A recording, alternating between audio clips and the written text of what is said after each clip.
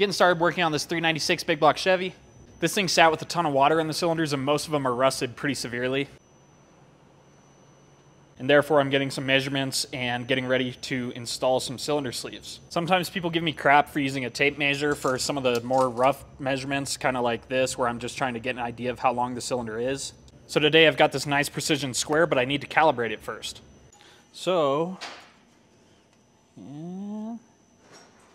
yeah, 6 inches, just like I tell my wife. But yeah, it looks like this is gonna be a lot more accurate, so good thing you guys pointed that out.